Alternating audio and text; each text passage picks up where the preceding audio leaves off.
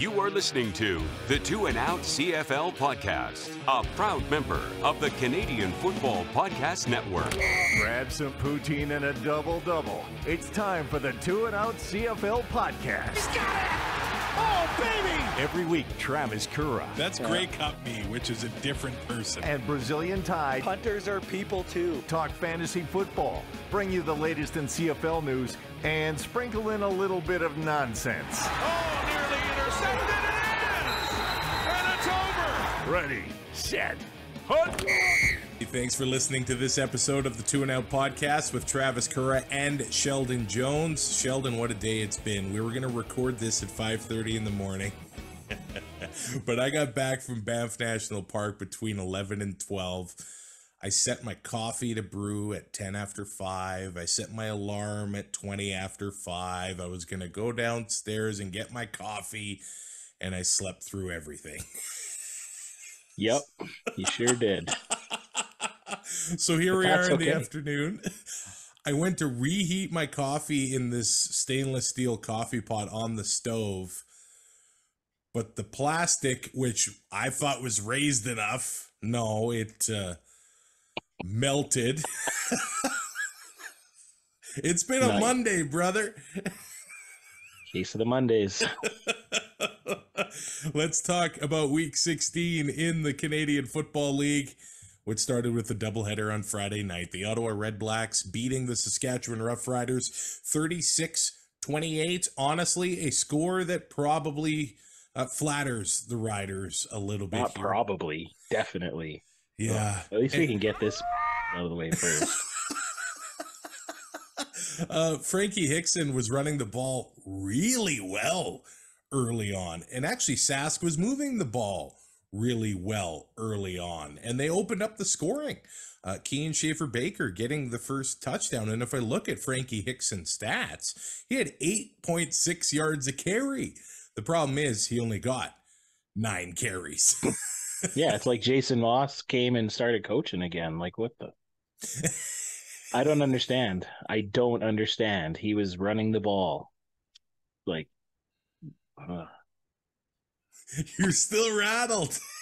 I am rattled, and I'm even more rattled that they scored the touchdown at the end of the game. Like, the return by Super Mario was cool, but like, where was that in the second half? Like, there was just no urgency from them at all after like the first. Well, I guess up until a minute left in the first half when we all saw what happened, but frustrating. It just looked like the RedBlacks came out with more intensity, more energy, more speed, more discipline. Like it does look like the Riders hit their emotional peak and their intensity peak on Labor Day, and ever since then it's just been gone. Although Ottawa getting helped by Saskatchewan penalties, the discipline rearing its ugly head against for the Riders.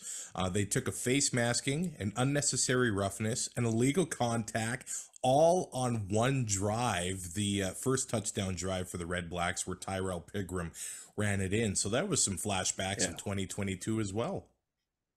Yeah, it was ridiculous because they were playing very disciplined earlier on the season. Like that was like one of the few things that I think Rider Nation was kind of giving Craig Dickinson kudos for, because he said he was going to work on the discipline, and he did. But I think this team they beat BC, they beat Winnipeg, and then they thought that they were a good team all of a sudden. Like, I don't know what happened. Newsflash, you're the worst team in the league now. It's not up for debate. You just got trounced by Ottawa. Like, before that, you got beat by Edmonton. This game against Calgary coming up in a couple weeks is for the worst team in the league. Sorry. Which is actually quite surprising. You know, it's kind of funny because the Riders had an opportunity here there, but the Riders, they look like they're going to squeak into the playoffs. They're going to limp into these playoffs, which is well, could there be a crossover mathematically? Maybe mathematically.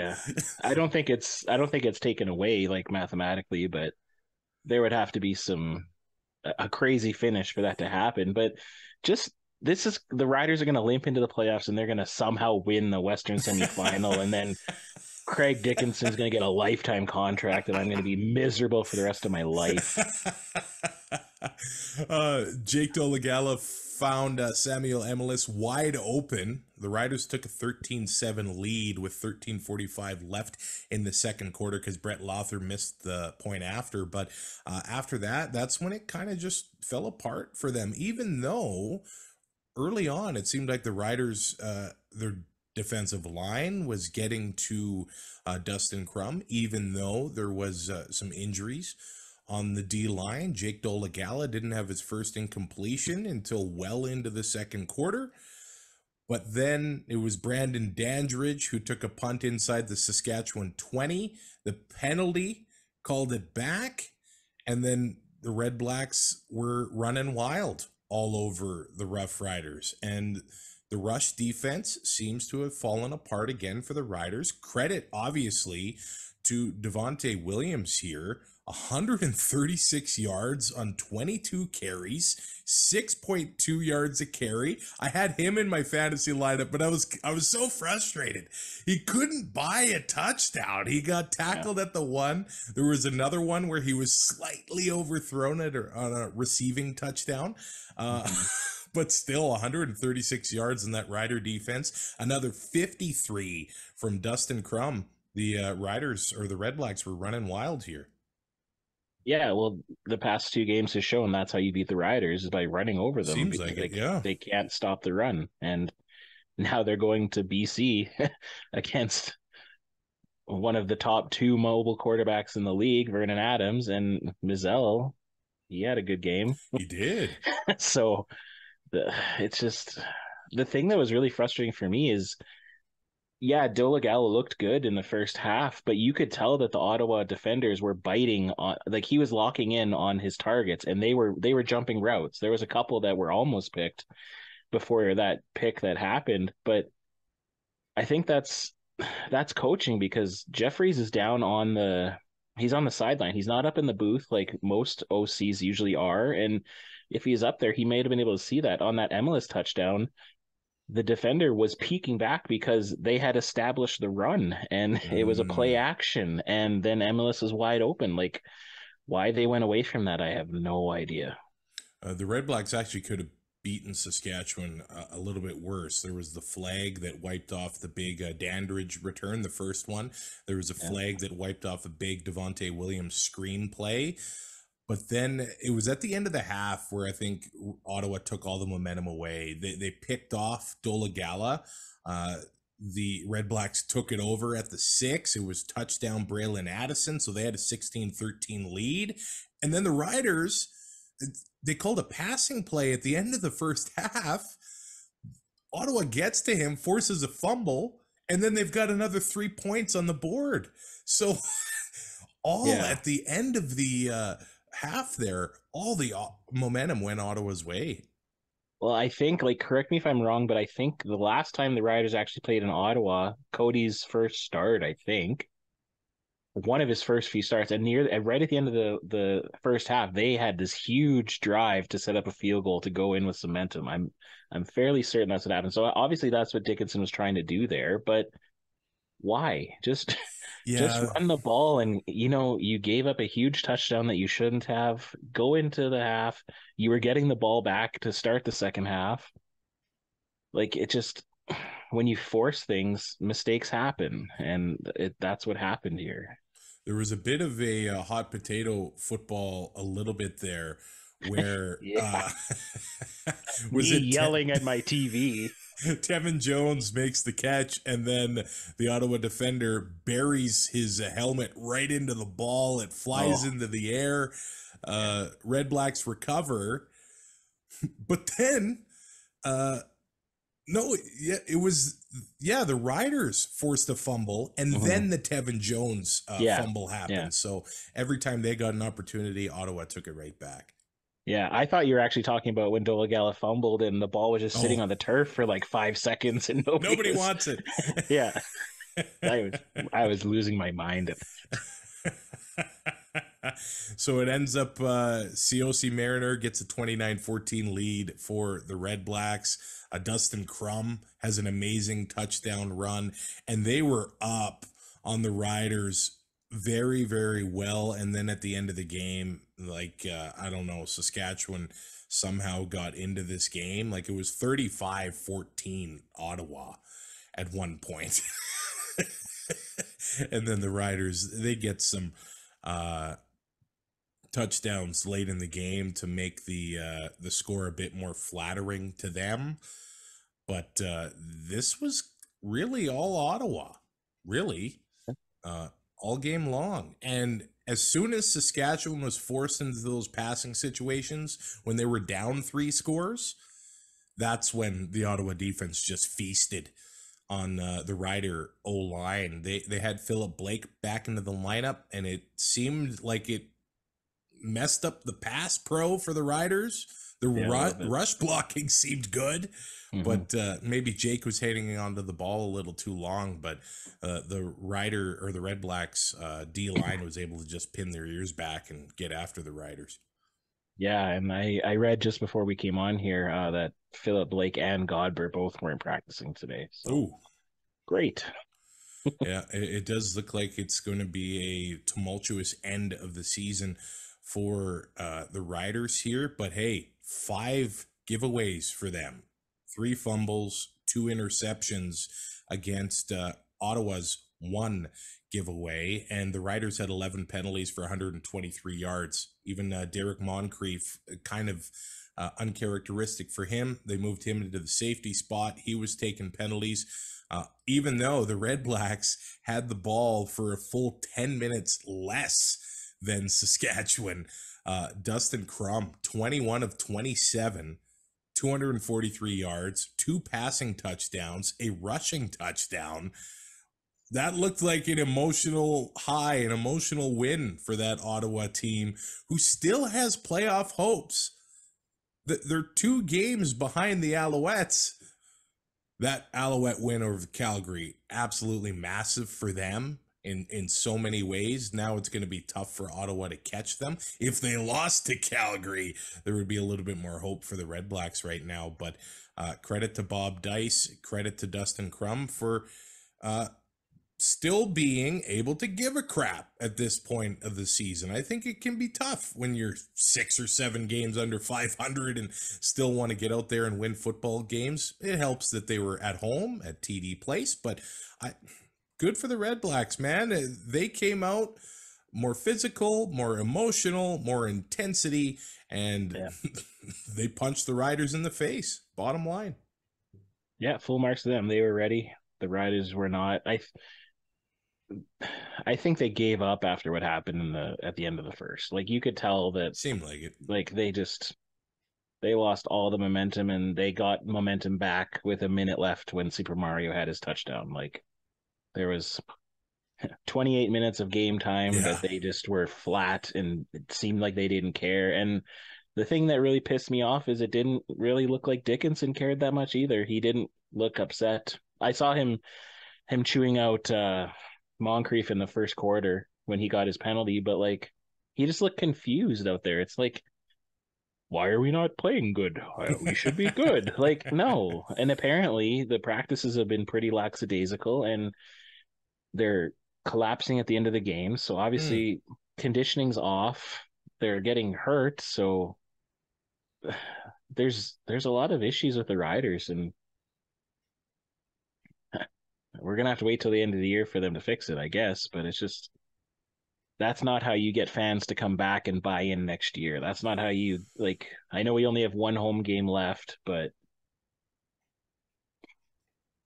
you gotta give the fans a reason to come out, right?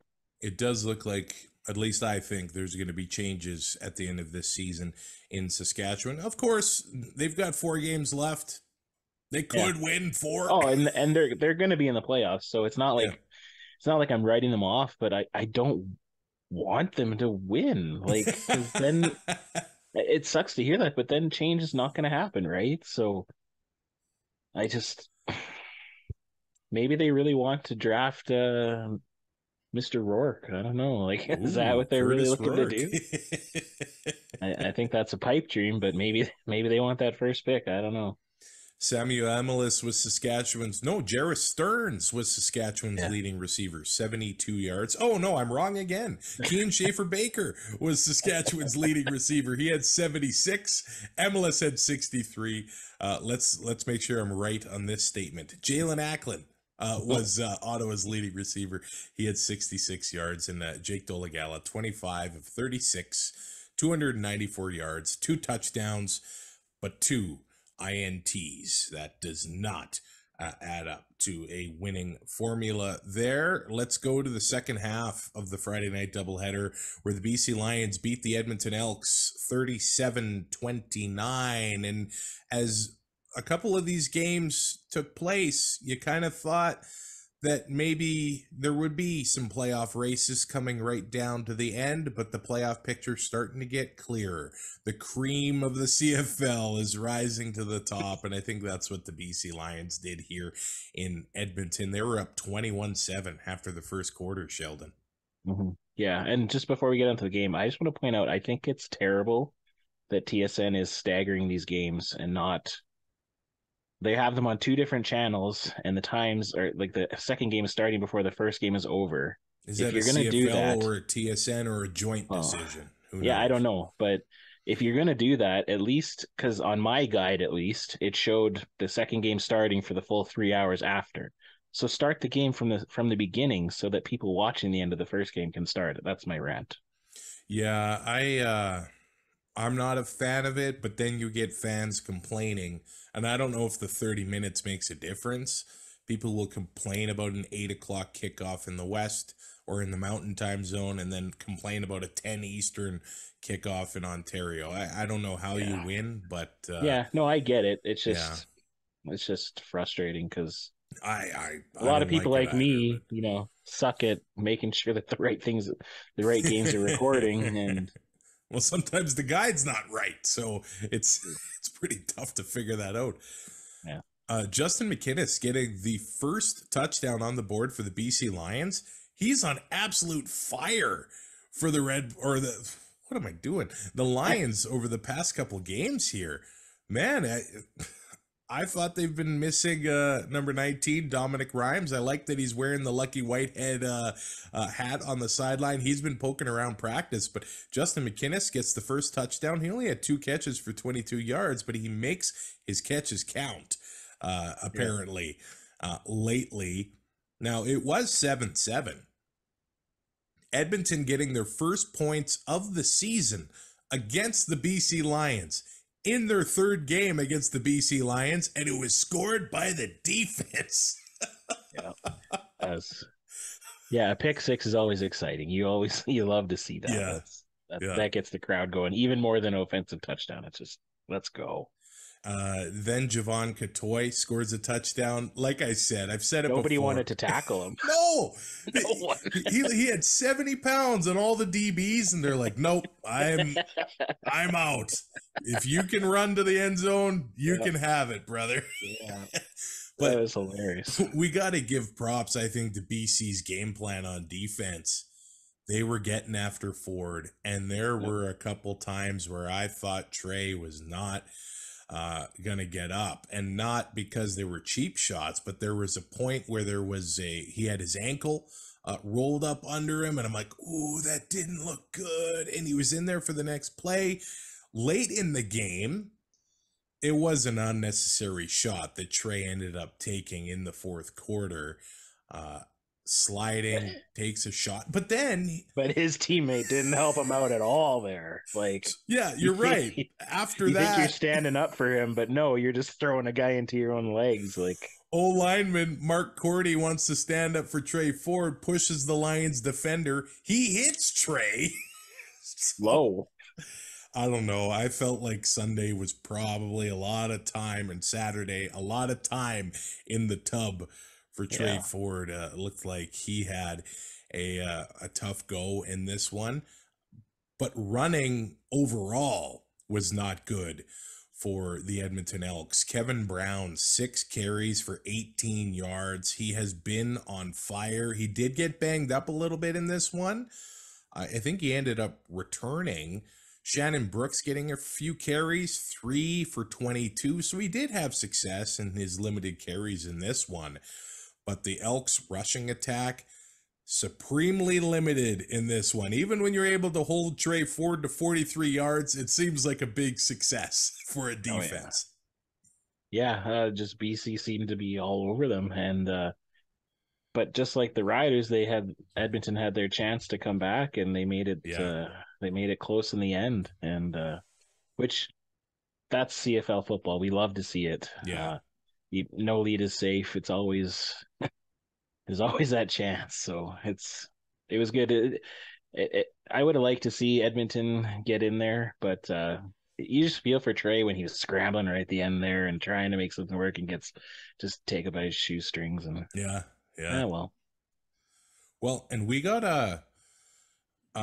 give a shout out here to Taquan Mizell. The Lions have struggled running the ball themselves, but Mizell, I guess, has success against the Edmonton Elks. In this one, 16 carries, 112 yards, 2 rushing touchdowns. He added 4 catches for 28 yards as well. I guess he just plays well against the Edmonton Elks. He had good games against them earlier this season as well. So that's big for the Lions. And the Elks rush defense has struggled many times this season. This was a big one too, because Vernon Adams Jr., he actually outrushed Tre Ford. And I think it was the timing of Vernon's runs. Like at the end of the game, there was a 2nd and 10 late in the 4th quarter, and nobody's watching VA. He takes off for the first down, eating more of that precious clock as the Lions wanted to put the Elks away. So the defense for the Elks, they fought. They got a pick 6. They had that in the first half. Darius Bratton basically just stole the ball. I think it was Justin McInnes. So they were making plays. Even AC Leonard and his pregame hot dog. Like, I thought a guy like that, he's probably eating 6 hot dogs, but I would think he'd be eating nothing but chicken and rice. Like, you gotta stay lean, man. So it gives me hope when guys are able to eat hot dogs and processed foods like that and still be elite athletes. I mean, we're not in the gym, 6 hours a day after practice. So. Yeah, that's true. Cheers with the super big gulp, baby. So late in the first half, Dylan Mitchell did score a touchdown for the Elks. So it took until 1:26 left in the 2nd quarter of the 3rd game for the Elks offense to finally score a touchdown on the Lions defense. So Tre Ford, he actually did okay passing the ball when he was able to get the ball away. 20 of 27, 182 yards and 2 touchdowns. No turnovers in that department, but getting sacked 7 times, that will hurt anybody, I think. And he's probably glad that he doesn't have to play. I think the Elks are off. They're off this week. So he's happy that they don't have to play this week. Jake Seresna had 2 sacks for the Edmonton Elks. And come on, a shout out to Dean Faithful here. He But he wasn't so faithful, was he? No, there were a couple misses there, and if you look at the way the score is, the Lions winning by 8. Faithful missed a field goal. Oh, he missed 2 field goals. So if those get converted, maybe some play calls need to be made a little bit differently, and then the game's a little bit different. But it was at the end of the first half when he kicks a field goal. It's 24-17 Edmonton, and he sips the tea. Yeah, that's a sweet Sully. It just, Very light, but I liked it. It is. So the Lions 24 points in the first half. Like that's gonna sink many teams. The Elks did fight back though, and I guess that is Trey Ford magic. Kind of thought that hopefully, or maybe there would be some fourth quarter magic again, but the Elks were, or the Lions were able to hold on to this game. I got to give a shout out to Sean White. 35 seconds left in the game, kicks a field goal, crushing a Coke on the sidelines. My man. Another thing that gives me hope. Yep. Now, I'm running out of time to be a rookie in the Canadian Football League, but and I don't think my 36. Leg can. I don't know. My range might be 18 yards as a field goal kicker, but I'm willing to learn, and I'd like to think I'm coachable. So there's my resume. The Lions hanging on, clinching a playoff spot. In this one, the leading receiver, Keon Hatcher, 91 yards on 4 catches. He did have a tough drop in this one, though, too. Mm-hmm. He had a 57-yarder right after TSN talked about Keon Hatcher on the sideline firing up his offense to get him going. And then he makes the big play. I don't know. They're clairvoyants or something. It happens all the time. Like they'll key in on a player, and then that player will just have a play. Like it's very, very bizarre. It's sometimes too much to be a coincidence, man.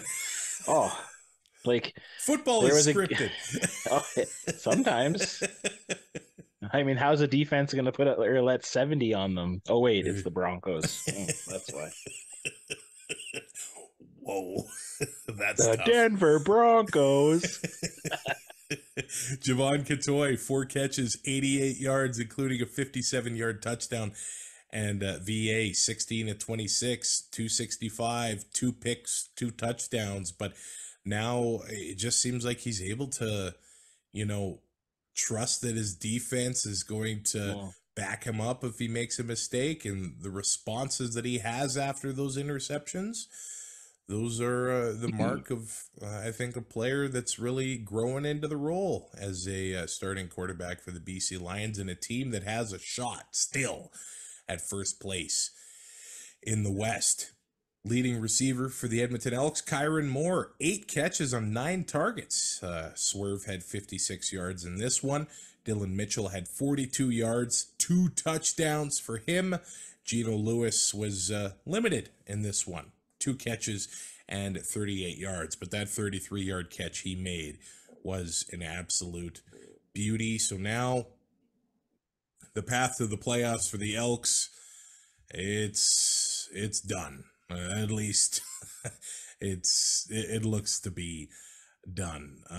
They do trail the Riders, so I think they would need to win out and have the Riders lose out to mathematically get in.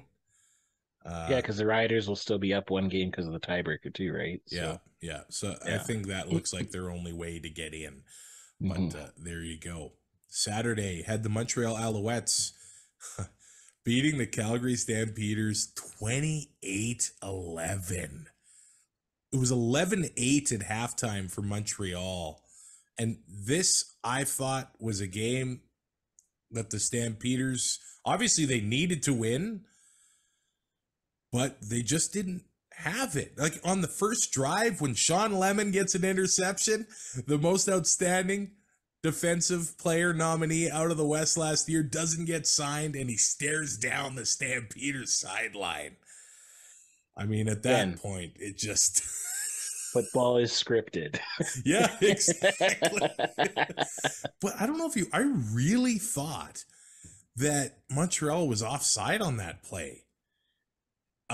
Number 35, I guess in technical terms, this will not be correct, was at the top of our TV screen on the line of scrimmage. He looked offside to me. That would have been Reggie Stubblefield, I think. Yeah, well, and there's one thing that we kind of forgot to talk about in the Rider game, because on that one penalty that, like, Crum was, like, he went over the line of scrimmage and back and then threw the ball, I swear. Yeah. Like, so, but so a couple missed calls this week, I guess. At least I thought he was. I don't know if anybody has really talked about that, but maybe he got back. I don't know, but hey, the interception stood. And he just snatched it out of it. Like, he just snatched it out too. Like, it was, it wasn't an easy one. You could tell he was playing with that extra edge to say, screw you guys for not signing me. And you love to see it. Like, I've never really been the biggest Sean Lemon fan, to be honest. Like, maybe that's just because it never worked out in when we signed him and he was supposed to be a big star. Did he have 2 stints? Well, his first stint, he like with us, but then he was just an unknown player at that time. But then, when we signed him, like with that year was terrible. Capicotti, we thought big things of him. Sean Lemon, like, but Sean Lemon Calgary should have re-signed him. Like, there's no reason why they didn't, and it was good for him to be able to get in there and just in your face. Yeah, if James Vaughters, and they said it on the broadcast, got hurt earlier, Lemon probably would have been back in Calgary. I don't know if he would have said no. I'm not sure. But he had 2 sacks in this one as well. That takes him to 99 in his career, and I don't have a doubt. I think he's going to get to 100 before the end of the year. But I think one of the defining moments here was that near the end of the first quarter, Micah Awe took a spearing penalty on Cole Speaker, 25 yards. Man, it not only looked unnecessary, it looked dangerous.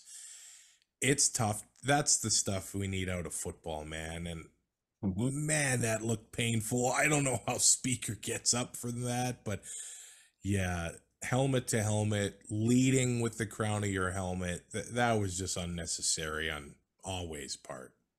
Yeah, and it's not like it's the first time it's happened. It's he has a reputation now, and 10 years ago it was Kyrie Bear who had that reputation, and it seems that Mike always, unfortunately, getting there too. So either the league needs to do something about it, or his coaches need to do something about it, and him himself, because I don't think, like, he seems like a good player. He like it just something kind of switches in his head, and he plays too aggressive. And the player was already wrapped up. Like, it's happening everywhere though. You see, like, not so much with your crown of your head, but just shoulder tackling, and like it's just they want to get that Sports Center highlight big hit now, instead of tackling, instead of just stopping the ball carrier from gaining yards. So I think that's why so many of the defenses struggle with stopping the run, because they're not used to it. Yeah, no. And I don't know if that's, and I think it's been talked about before, that less contact in practices kind of thing, but none of them were going for the way they were taught to tackle.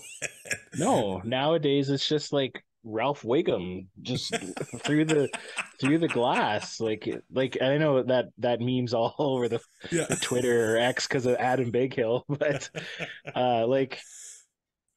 it's what they're doing, and it's unnecessary. And as a former coach, like, I coached minor football, and like, that was 5 years ago. But even back then, the kids, they just wanted to hit big, because in Madden there's the truck stick and all this stuff, but you have to form tackle, you have to wrap up, you have to keep your face mask up so you can see what you're hitting, not using your helmet as a weapon. Now, the drive where Micah Awe took the penalty, it ended in a touchdown for the Alouettes. So the Alouettes made him pay for that 25 yards in field position. Caleb Evans running the ball into the end zone behind Almondo Sewell. When he's on the right side of the line, you know which way they're going to run. And Calgary had no answer for that multiple times in this game. I don't know what you're going to do. Calgary did tie the game up with a Reggie Bagleton touchdown left in the first half. Montreal helping Calgary with the penalties of their own as well, taking that roughing the passer call. Calgary converted actually a 2nd and 16 at one point in that drive. Jake Mayer making a beautiful throw here, but still some very tough moments for Jake Maier in this one. It was 11-8 Montreal at halftime. And I think one of the big things for the Alouettes here was the way that they were using William Stanback. He had 14 carries, 81 yards, a very respectable night, almost 6 yards a carry for him. I think that was big. He even had 4 catches, 19 yards, including a receiving touchdown. It was just big that they were actually using Stanback in this one. Yeah, and surprise, surprise, it worked. Like, hopefully for their sake that Jason Moss continues to use him, because this is the time of the year when you want to have your ground game ready to go for the playoffs when it's cold out there, right? So I think Montreal is like, they're not as good of a team as Toronto, but they're on the uptrend. And like, if they can get Stanback going, and if Cody can stay healthy, and on defense with it, like getting Sankey in there and Lemon, like Montreal could do some noise in the East in the playoffs there. They just seem to be the team that is the litmus test in the CFL. Yeah. They haven't lost to anybody below 500, and they haven't beat anybody above 500. They've lost 4 in a row, but I think the teams that have beat them 4 in a row, they had a combined record of 34-8 or something like that. So they're getting beat by good teams, and they're beating the bad teams here. Calgary did have opportunities to win this game. Cody threw an interception early in the second half. The Canadian, Nick Stats, with the INT for the Stampeders. But then 3rd and 3 from the Alouettes 4. 6:34 left in the third quarter, and Jake Maier gets picked off in the end zone by Marc-Antoine Dequoy. Those interceptions in the end zone that end in no points. That's a dagger to your team. Seems to happen in Calgary quite a bit statistically. Happened in overtime earlier this year. And like in the Grey Cup against Ottawa. Yeah. Jeez. So I don't know. Like, if you're on the 4-yard line, you'd think you'd be able to get in there, but it just shortens the field, and the advantage, like, it goes to the defense because the offense can't run around as much, right? So it's very interesting how that dynamic works, where when you're deep in your own, you can do whatever you want, but then as you get closer, it just gets harder and harder to score, which is why we watch the game, I guess. Now, we talk about teams making teams pay for their mistakes and making turnovers. Normally you get good field position out of a turnover, not the best field position when you pick them off in the end zone, but you get that momentum, right? And the very next drive, Cody Fajardo hits Tyson Philpott 51 yards. He gets taken down at the 1. Philpott, former UFC Dino, wanted to score the touchdown at McMahon Stadium, but couldn't quite get in. Caleb Evans gets another touchdown, and that's when it kind of ended for the Stampeders. That was Amando Sewell again blocking on the right side of that offensive line. That might be Montreal's secret weapon down the stretch. Yeah. If it ain't broke, don't fix it. Keep rolling with it. And I guess we got to talk about David Cote with a kickoff going through the uprights. I guess that shows you how the wind was that day. But hits the uprights so they don't get the rouge. So if it goes through, does it have to go through? Because on kickoffs, normally I thought the returner had to touch the ball to give up the single. But if it goes through the uprights, does it count? I'm not sure. No, I don't think the uprights have anything to do with it. You're right. I think on a kickoff, it does have to be. Yeah, so it wouldn't have been a rouge anyway. But either way. Still cool. Well, like you see it every. If you can get it through the uprights, you should get 4 points on a kickoff. I think. Hell yeah. Absolutely.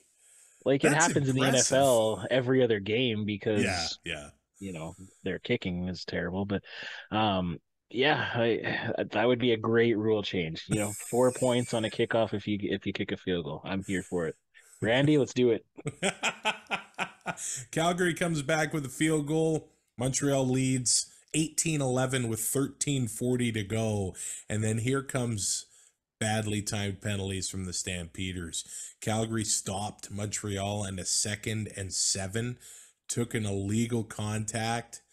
Montreal drive extends. They get a field goal out of it. Now they're up by 10. And I don't know if you saw Ben Major, he got punched, or did his arm get hit so he punched himself? I He was didn't fired see up. enough. No doubt. No, I didn't see enough to comment, but I heard he was quite fired up. Yeah. So there was a penalty on that. I think it only get called a misconduct there. But then Luther Hakanavanu takes an offensive pass interference, which I thought was pretty lame. Yeah. TBH. That's how the kids talk. Wow. TBH. Showing your age there, AF. With 2:22 left in the game, William Stanback gets that touchdown, and the Als lead 28-11. So here we are. For the first time in 17 years, the Calgary Stampeders could miss the playoffs. Look at that happy dance from Sheldon Jones. Been waiting so long. It's glorious. It's glorious. Wow. I really thought that this is a winnable game from the Stamps, and it was. There were some costly mistakes, costly penalties. Yeah. But Montreal took advantage of every single one of them, and they got the darn win. A tough win, traveling across the country into Calgary to get it. And credit to them for getting it. And I think it's never happened in the modern CFL. Both Alberta teams missing the playoffs. But here we are. It does look like it's going to happen. Well, and Calgary was coming off the bye too, weren't they? Yes. So they were rested. Montreal flies all the way over to Calgary and puts a hurting on them. I'm wondering if this is it has to do with Dave taking over the GM as well, because maybe he's not having enough time to spend with the team coaching. Well, he's worrying about the scouting, and he's worrying about contracts and all that other stuff. So it's interesting. Like, I know the GM head coach combo is kind of becoming almost the norm for half of the teams now, but is that taking away from what he is doing? Because Calgary teams were very disciplined. They were very good. I don't know what's going on in Calgary, but I'm here for it, and hopefully it continues to happen. Making your feelings known. I love it. Week 16 ended, and I don't know what I was thinking, that the Ticats could cover this 9.5 point spread. With Andrew Harris going on the 6th game, AJ Ouellette being rested as the Argos have first locked up. It just looked like it was easy for the Argos beating the Ticats 29-14. Like they bring in Deontay McMahon, who got into the lineup last week. He had a couple carries. He's running wild all over the Ticats. So clearly they have some depth there. Now, he only had 12 carries for 43 yards, but once they get him 26 yards receiving as well, this guy looks explosive here. He had 2 carries over 10 yards, so he looks like he can make plays out there. The Ticats just they couldn't get it done. I really thought they could. I really thought they had momentum here, but it was the Argo defense that really shut him down in this one. There was a pick 6 from Wynton McManus, and maybe he's in the most outstanding defensive player discussion out of the East. He actually had another interception in this one, tackled inside the 5. He almost essentially put 12 points on the board for the Argos, because that other drive obviously ended in a touchdown. But Wynton McManus is all over the place in this one. Yeah. I think it just kind of seems like Hamilton got kind of knocked back into reality. They knocked off BC, they knocked off Winnipeg, and then maybe same thing as what's happening with the Rough Riders. They just kind of thought they were better than they are now. And there was, like you said, the recipe was there for them to beat the Argos with all the people that were missing, and just couldn't do it. And so now Toronto's beat them 4 times in this season, and that's I would need Rob Vanstone to tell us the last time a team beat another team at 4 times in a season. Like that's sad. If you're a Hamilton Ticat fan and you lose to your rival 4 times in a season, whew, that hurts. That Yeah. hurts. Early in the game, Javon Leake fumbled a punt when it was 10-0 Argos. So the Ticats took over with good field position, but they settled for a field goal. And then the next drive, the next possession for the Argos, play action, Chad Kelly hits Dejon Brissett for a 70-yard touchdown, made it look easy. 16-3 Argos after they missed the point after, and that's with just over 3 minutes to go in the first. So the Argos started fast, and they meant business. Yeah, like again, Chad Kelly is proving that he's at that Zach Collaros level where, if he needs to, he can just change a game in one series, like just answer. Yeah. And it's awesome. It's awesome for the league. It's awesome for that market. They're getting fans. People are still, trying, oh, you're not going to get 20,000. Shut up. Like they'll get that for the playoff East final. Yeah. No doubt about it. Yeah, and they're winning. That's what you need to do in Toronto. You win, you get some promotions going, and they have a marketable star quarterback, and that's what they need. And he wants to be in Toronto. He's already signed a long-term deal. So I think the fan base in Toronto is gonna be rewarded with Chad Kelly for the next however long he wants to play. Well, and I saw a few number 12 jerseys in the stands at BMO, so that is such good news here. There were over 15,000 in the stands in Toronto, and man, you can slag on that all you want. Fact is, that's an improvement over the past few years for the Argos, and it does look like they've got a great atmosphere for football there. And we talk about Taylor Powell. He only got sacked twice in this one, but otherwise, it just seemed like there was no time for him. The Ticats offensive line was really just getting torched. Yeah. There was nothing for him to do in this one. The Argos front was all over the young quarterback. Let's look at James Butler, 13 carries, 32 yards, 2.5 yards a carry against the Argos.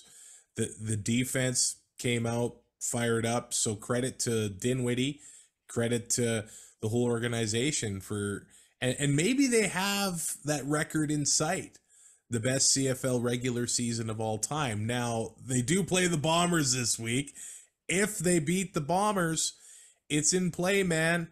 After that, they've got Ottawa, they've got Edmonton, and they've got Saskatchewan. If they win all these games, 17-1 is in play. They actually play Ottawa the last week of the regular season as well. Now, teams will tell you that they don't play for records. They don't do any of that. But I think that's a load of crap.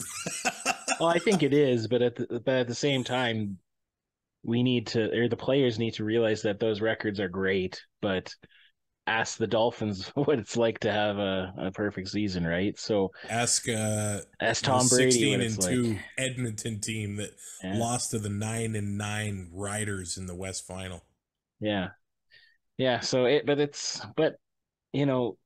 those records are made to be broken. So someday somebody will break that record, and so far Toronto has seemed like they deserve to be the team to do it this year. So we'll see what happens, but they're gonna be rotating. I think the players that they're sitting for these next 4 games because they had due to the wonderful CFL schedule, they had their bye weeks out of the way quite early, and they do get that bye for the first round. So at least they do have one bye week left, but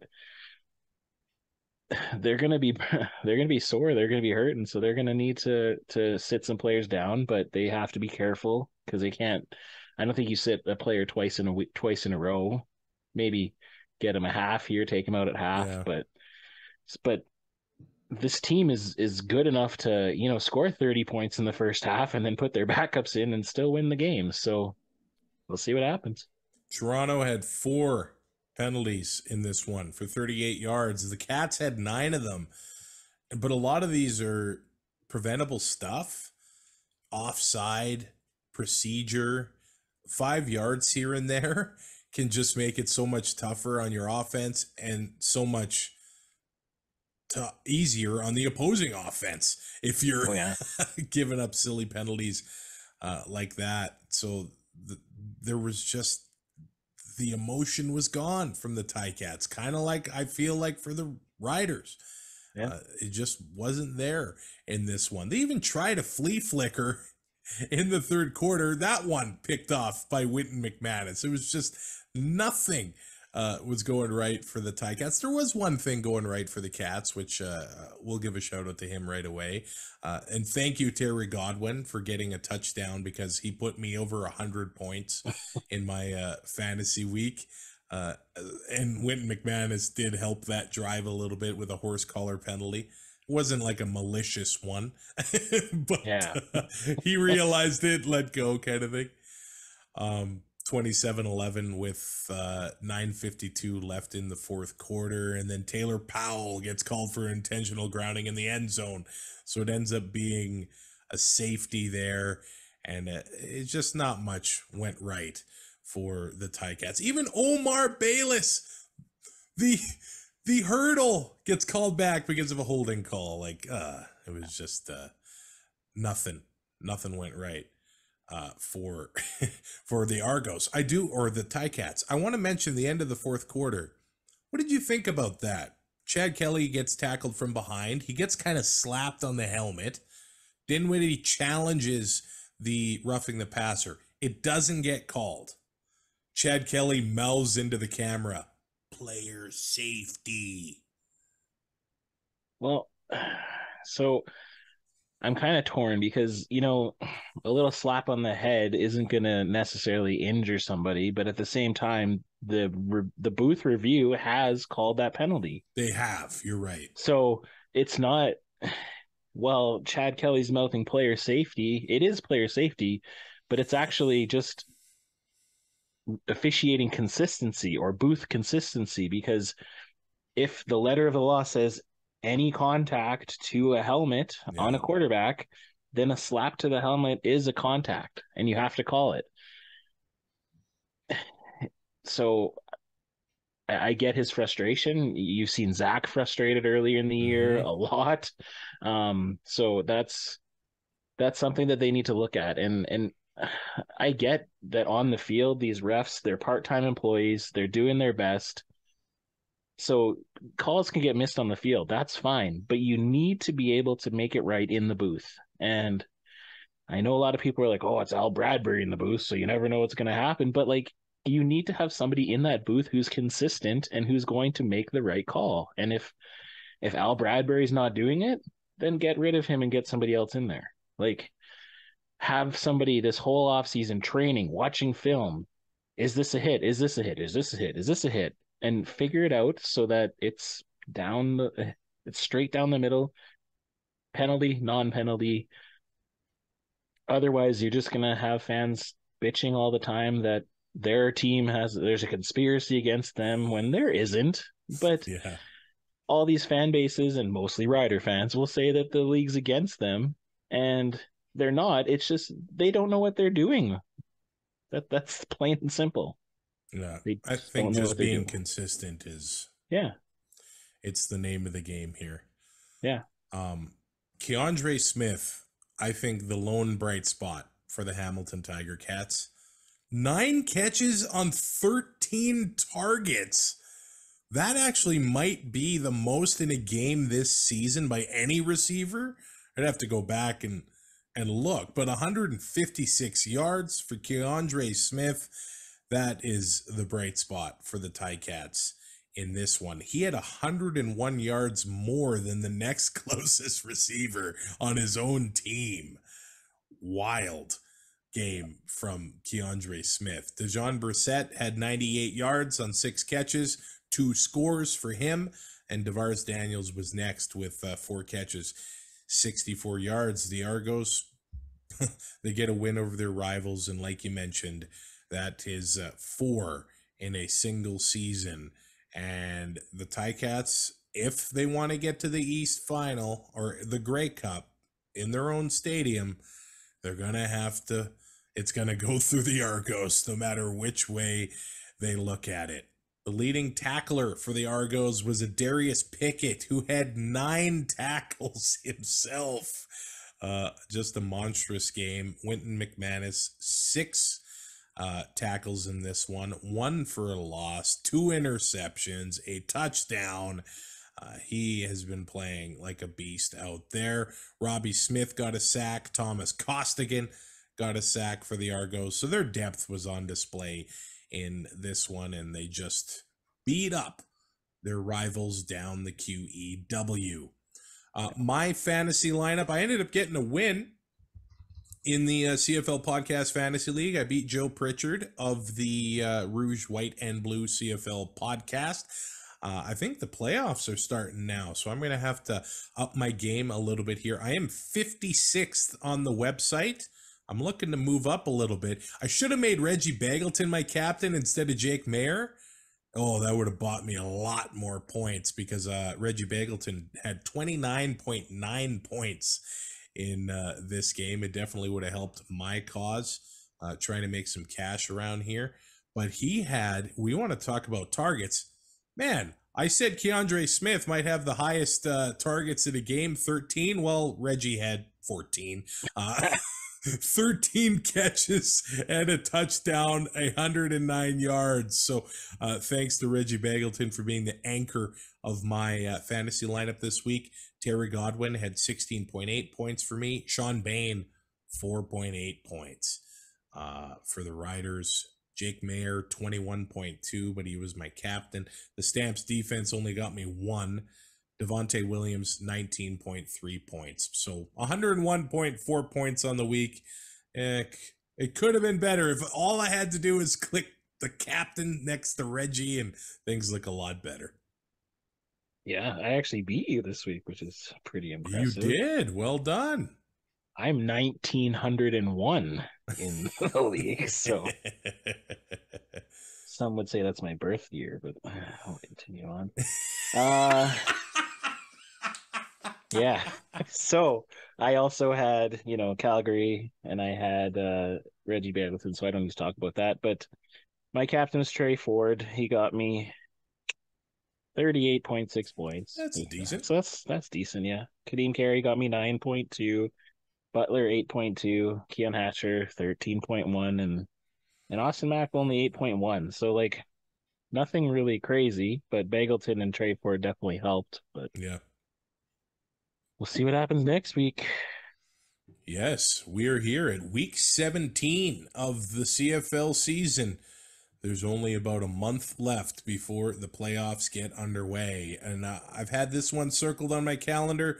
We'll see here. The Argos do have first locked up in the East. They might not be. And sometimes you want to see these games, teams put their best foot forward, but we know that's not always the reality here. But the Argos and the Bombers start this week. The Riders and the Lions start this week. I know who I'm picking in that one.